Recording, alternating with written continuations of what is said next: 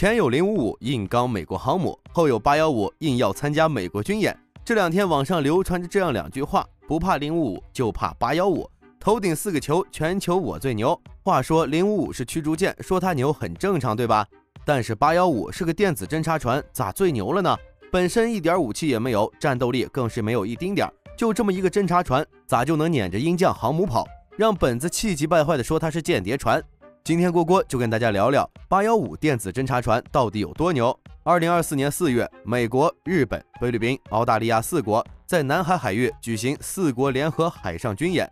美国称这次联合演习就是常规的军演，但是在这个节骨眼上和菲律宾联合军演，明眼人都能看出这是对我们进行的军事威胁。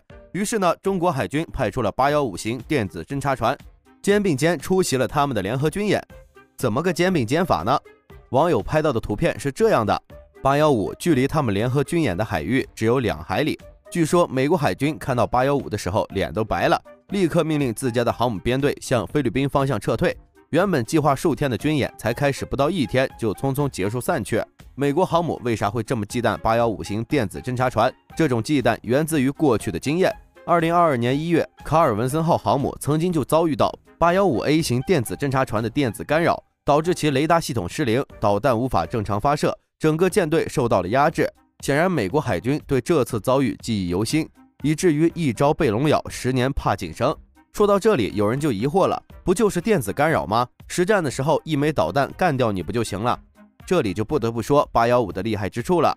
815电子侦察船说白了就是一艘6000吨的大船，它上面驮了一堆的相控阵雷达，它等于是把陆基雷达给搬船上来了，完全放弃了进攻功能，主打一个电子侦测。既然放弃了一部分能力，那815的电子侦测到达什么地步了呢？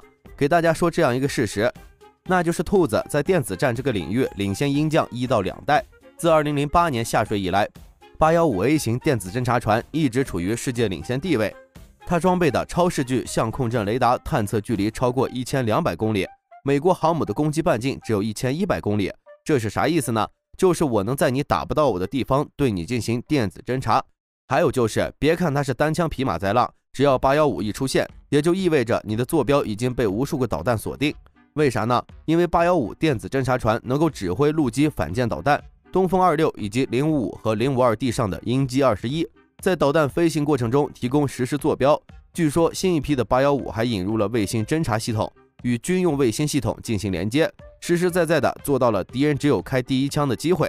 除此以外，815A 还拥有强大的电子对抗能力，能够发射电磁脉冲波，干扰敌方军舰和飞机的电子系统。高能电磁脉冲波还能直接烧毁控制系统的电子元件。美国海军在哪儿军演，815就去哪儿瞄一瞄，我就蹭蹭不进去。喂，下载吗？如果说055是闹洞房闹得最凶的那个，那815就是趴在床底下听了一晚上的那个。虽然自身没有攻击性，但是架不住它会摇人。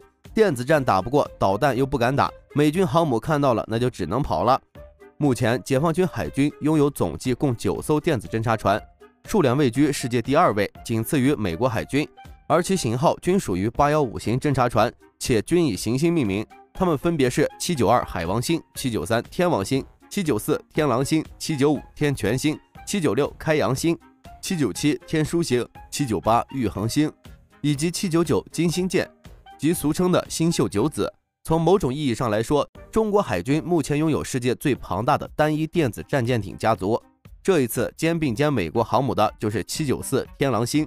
除了天狼星以外，星宿九子们的各自战绩也相当精彩。2014年，天王星号远赴夏威夷，全程监视美国环太平洋系列军演。2016年，天狼星号对日本本土实施环岛侦察，当日它的照片就登上了日本的军事新闻的头版头条。2017年，海王星号奔赴阿拉斯加，监视美军的远程导弹拦截实验。2018年，美日印联合军演，海王星号电子侦察船进行抵近侦察。2022年，出现中国电子侦察船狂追核动力航母的事件。当时林肯号在看见我国的电子侦察船之后，逼近后迅速向东行驶，而后者则紧追不舍。中国815更是穿越延美海峡进入西太平洋海域，近距离监视日本海上自卫队和美海军第7舰队舰艇。说了这么多，是不是感觉815电子侦察船已经够厉害了？还有最重要的一个能力没跟大家说，那就是信息收集能力。未来战争就是信息战。为啥美国航母看见我们的侦察船就跑？他们其实就是怕815把它的电子信号给截获了。